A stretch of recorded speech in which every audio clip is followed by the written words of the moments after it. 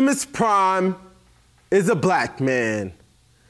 This poem is dedicated to all the cool black cartoon characters that were never fully acknowledged, like Heathcliff and Friends, Panther from the Thundercats, and the Pink Panther, rocking shades with that cool-ass walk. For the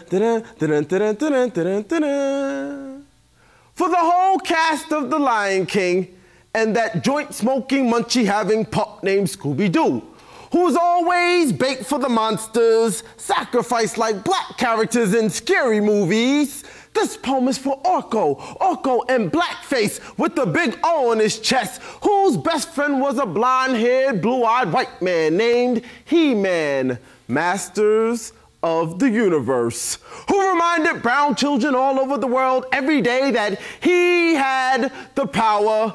This poem is for Daffy Duck, whose big rubbery lips were always being shot at and smacked around by Elmer Fudd and the Yosemite Sam, a plantation owner who just so happened to look like the General Lee. This poem is for Speedy Gonzales, the Mexican mouse, quickly running back and forth across the border to steal chunks of American cheese. For Wile E. Coyote, who chased the Roadrunner as if he were the American dream. Acme and IKEA will not save you, brother. This poem is for the missing Africans in Tarzan, Seinfeld, and Friends, for Mr. T, a black man still in chains, for King Kong, who was destroyed for trying to date a white woman. This poem is for the maids, butlers, cooks, and nannies left off of Lifestyles of the Rich and Famous, Dynasty, and Pine Valley. For all the token booth clerks, postal workers, and crossing guards that get left off of television year after year as we watch Hill Street Blues, NYPD Blue, Cops, Chips, SWAT, Starsky and Hutch, Monk, CSI, LA Law, Law and Order Special Victims Unit, Law and Order Criminal Intent.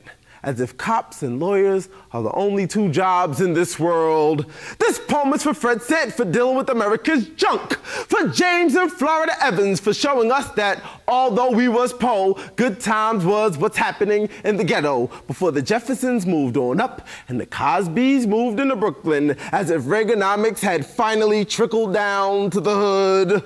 This poem is because they killed the father from Good Times, damn, and damn if they ain't replaced him with the Papadopoulos and Philip Drummond. This poem is because they beat Kunta Kinte until he said his name was Geordie, took his sight and made him take orders from Captain Picard on the bridge. So this poem is for Optimus Prime, a real black man whose arch nemesis was a big white robot who turned into a gun named Megatron, leader of the Decepticons, a gang of robots who used up all the resources on their planet and decided to go from planet to planet stealing all of the natural resources.